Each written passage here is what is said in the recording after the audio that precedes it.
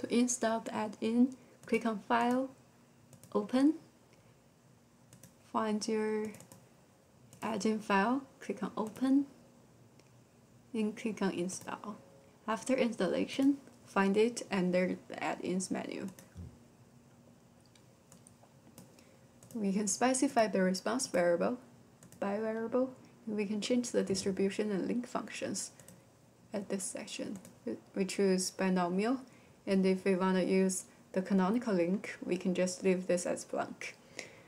We next specify the fixed effects and use the cross button to add the interaction term of the variables.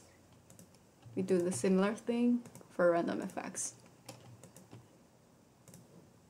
Click on Run.